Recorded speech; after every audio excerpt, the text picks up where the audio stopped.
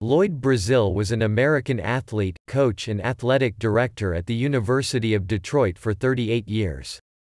He played halfback for the University of Detroit football team from 1927 to 1929 and was selected as an All-American in 1928 and 1929. After graduating, he remained at the University of Detroit and spent his entire professional career there.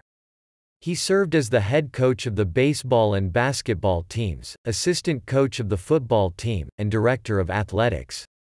He was inducted into the Michigan Sports Hall of Fame in 1961 and the University of Detroit Titans Hall of Fame in 1977.